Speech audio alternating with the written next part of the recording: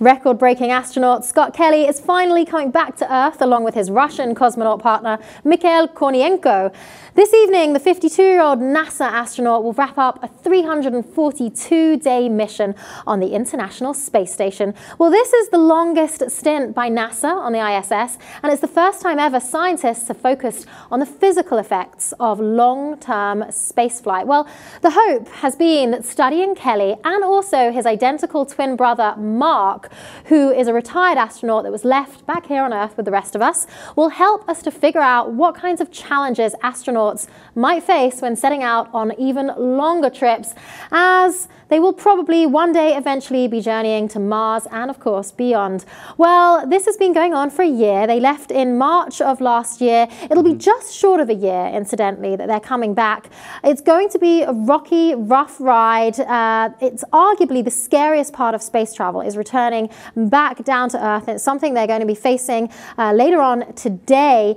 Incidentally, some of the things that Scott Kelly was doing up there, he was obviously taking a lot of photography. Many people have been following him on Instagram, on Twitter as well. Beautiful, remarkable photographs he's been taking on his mission. He also has been learning to use new technologies. He built a greenhouse system up there.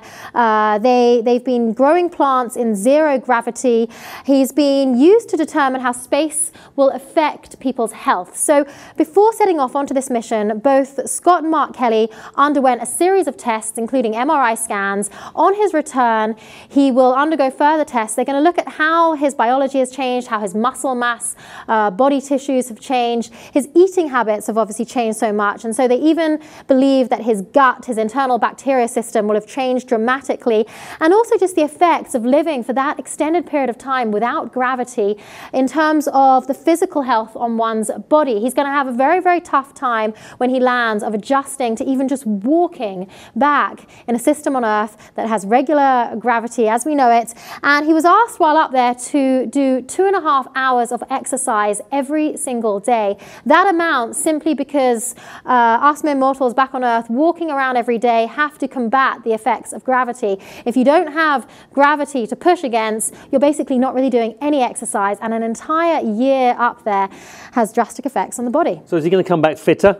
Heart-lung fitness is going to be improved, even though he hasn't, maybe not be stronger, but is he going to be able to run quicker? The thoughts are that he might be weaker. He's going to actually have a very tough time adjusting to even walking. As soon as the spacecraft lands, and it's going to land back in Kazakhstan, incidentally, he'll be escorted, he'll be helped by scientists, taken immediately into lab, and they're going to have to help him to learn how to walk and learn how to adjust to the gravitational pull of the Earth once again. Here are some of the things he managed to achieve while up there, floating around the Earth and the ISS over the last year. He made wilted flowers bloom.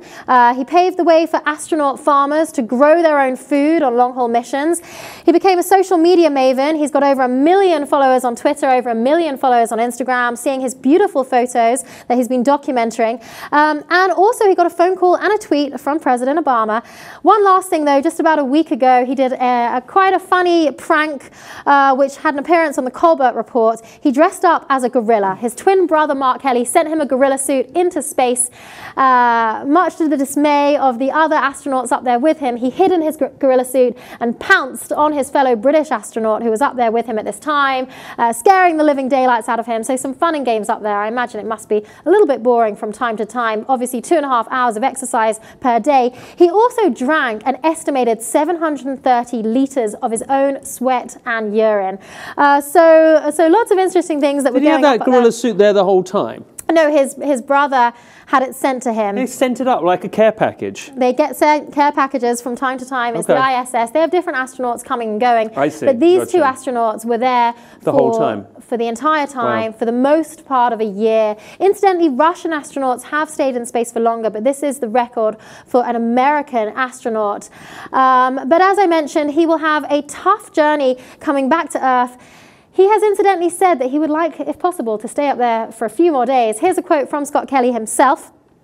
He said, I could go another 100 days. This is what he said during a news conference that was conducted last week. He said, I could go another year if I had to. It would just depend on what I was doing and if it made sense, although I do look forward to getting home here next week. Well, it might be because of this tough journey he has ahead of him. It's been compared to going down Niagara Falls in a barrel that was lit on fire. So we wish Scott Kelly the best of luck today, and we'll be looking forward to the results of his tests and to seeing what impact it will have on future missions into space.